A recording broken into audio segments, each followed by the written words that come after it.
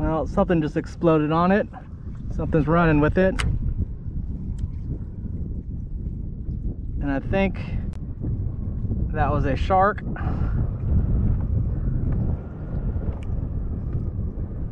Not the tarpon. Oh no. It's running with it. Doesn't even know it's hooked yet. There we go. Right underneath me. And now it knows it's hooked. Oh. Now it knows it's hooked.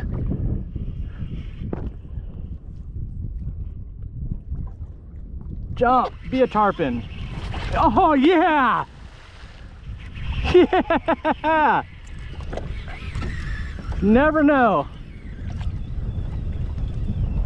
This is a big old boy here. Yeah! Yeah! Hey everybody, how we doing today? So, I don't want to catch tarpon today. Alright? 3 tarpon, 3 days is enough. Man, they beat the crap out of you. But that doesn't mean that we can't do something tarpon related, and it's something I need to do, which is create a tarpon box, which is to get all my tarpon accessories put together, put in one box. One of my bad habits, and you've probably seen it in these last few videos, is I'll go out to the backcountry and I'm like, oh, look at the flats. I'm gonna go chase after some bonefish and permit. And then I'm like, oh, once I do that, then I'm gonna go over to the mangroves. I'm gonna catch a couple of mangroves for dinner. And then, oh, I'm gonna go after that. I'm gonna go catch a big tarpon. What y'all realize is that I'm heading out there about 2 o'clock, 3 o'clock. So I only have like 4 hours. And then I run into problems because things don't work out. I have problems catching this, catching bait, finding fish, so forth. And then it really screws me up. I've been real lucky lately, but that's not the best way to do it. So one of the solutions for that I think I'll do is create this tarpon box. So those days when I'm going tarpon fishing, I'll just grab that box, grab my 2 tarpon rods, and I'll head out there. And then even though I see permit, tail end, bonefish swimming all over, I can't go after them because I just have my tarpon gear, and I'll put my full focus on catching those tarpon, and I'll think that will make me a lot more effective. So what I'm going to do is I'm going to head over to the store, pick up a few things that I need, and then I'm going to go through all my little holes where I've got all my stuff spread out, because I'm going out there and I want to use certain stuff, and I've got part of it here, but I don't have the other part, and it's just a mess. And then just try to get everything organized into one box, so when I'm ready to go, grab that box and I know everything's there. So anyways, that's the plan. So here's my local West Marine. This is the new one downtown.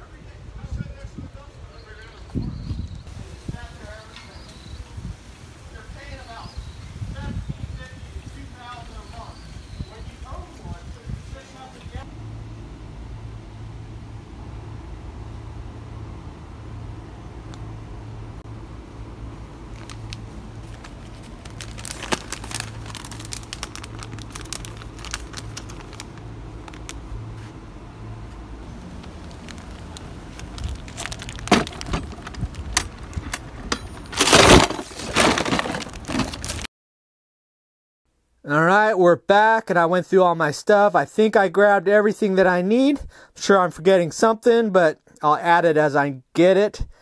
But I gotta get all this stuff kind of sorted and to fit in this box. So let's get started.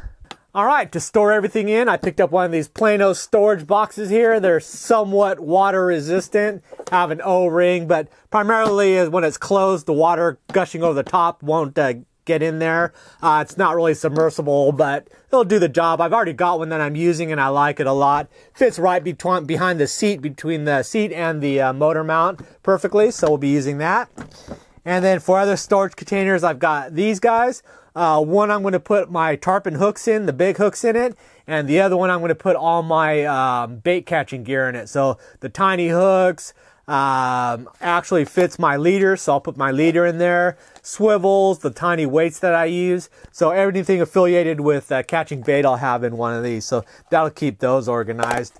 I usually like to use these things, the little snack containers. They're waterproof as well, but couldn't find any this time. But I like these screw tops, so I'll be fine with those.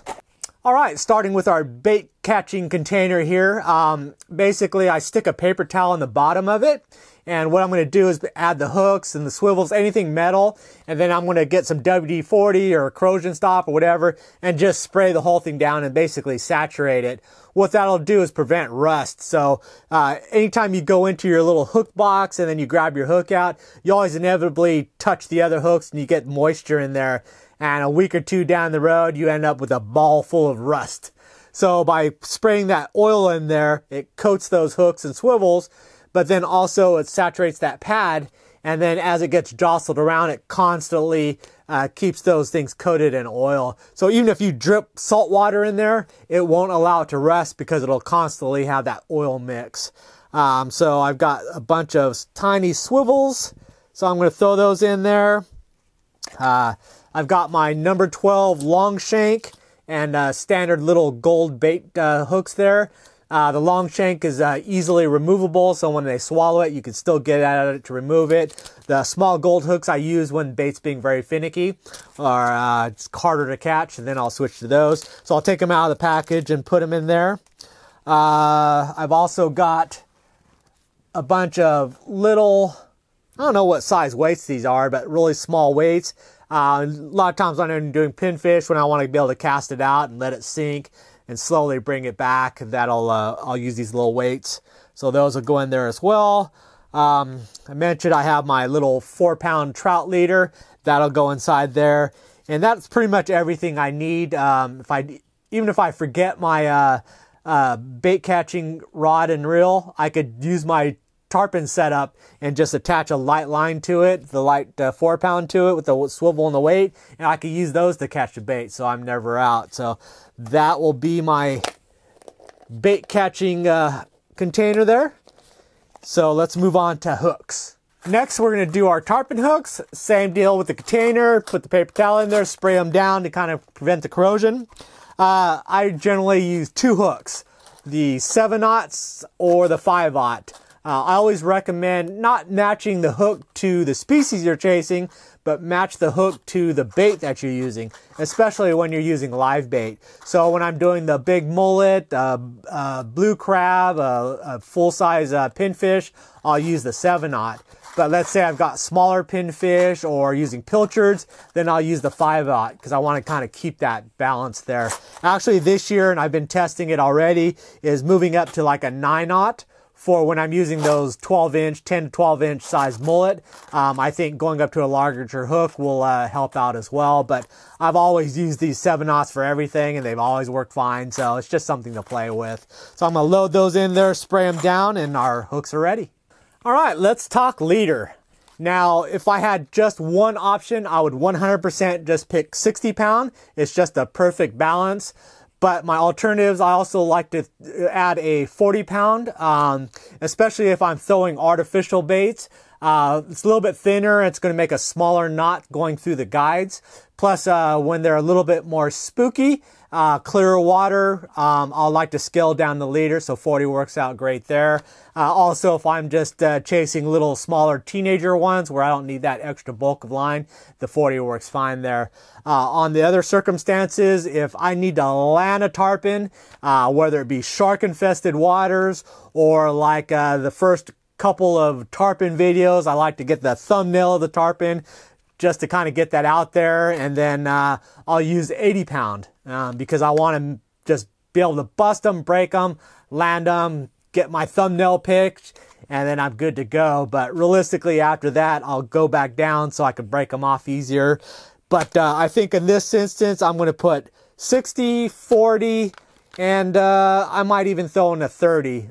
80, I've already done my thumbnail, so I'm done with that. So I probably won't be using those unless I do some night mullets where there's a lot of big sharks out there where I want to kind of force them in. I'll run the 80, so that I'll just throw in as I need.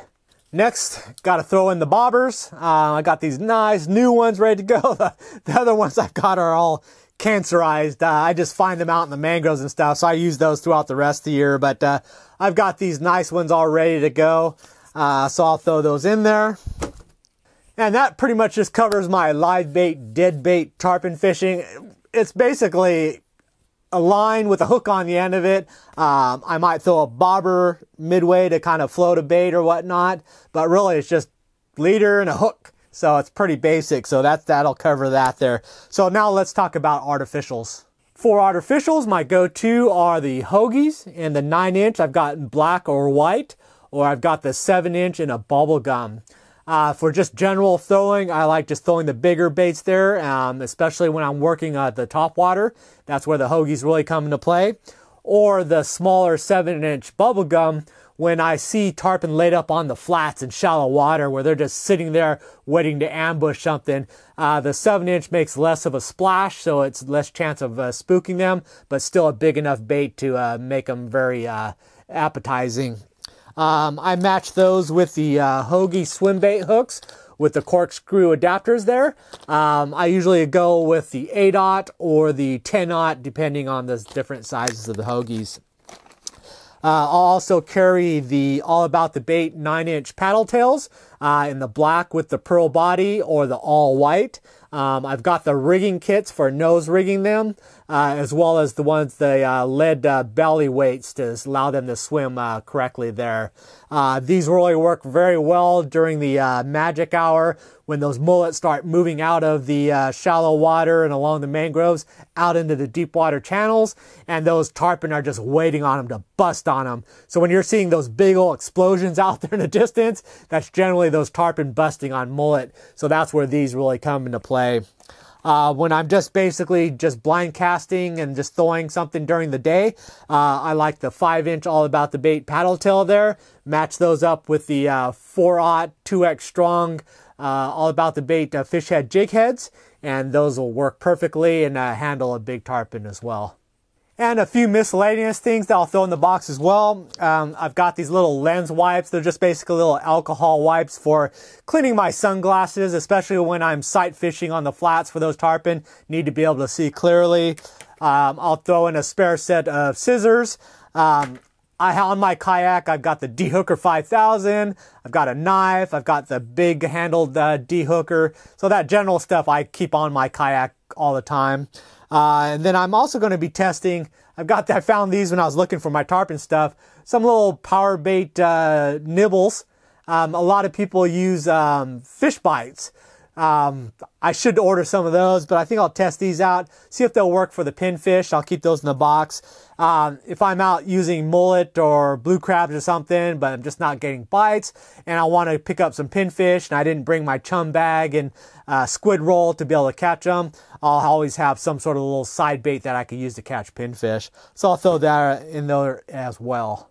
Now, if I'm going to go after a tarpon on the fly, I've already got my fly box all set up there. I've got pre-made tarpon leaders, plus all my flies in one box, so that's ready to go.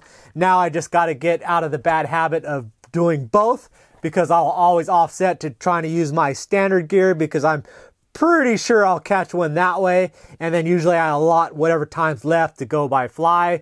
But if I really want to be serious about it, I just need to disregard the tarpon box, just being my fly rod, the fly box, and then that's it. And that's really a good tip for you guys that are coming down to fish the Keys, and specifically if you have a certain species that you want to catch for a bucket list fish or whatnot. So if you're coming down to tarpon fish, I'd highly recommend kind of doing this and just bring your tarpon gear and try to not lose your focus, because there's so many other things that there's a possibility. But a lot of times people will come down with I'm going to catch this, and they go out there and they get distracted and they start spending a little time here and there, and they end up not really accomplishing anything. So tarpon, if you're coming down here with a guide, you're pretty much set. If you're not, you're just going to do it on your own and you're not familiar with it, I'd allot 2, 3, 5 days, a full week, just to get that tarpon. It is a very challenging situation. If you get them in 2 days, you get them in 1 day, that's great. Then pick your next fish and move on. Or just come down with, I don't care, I just want to bend a rod, have fun. That's the best way to do it. And just have these things ready just in case. So always an option. So anyways, that is my tarpon box all ready to go. So now all we got to do is catch some more tarpon after I rest for a while. So anyways, thanks for watching and I'll see you next video. Bye.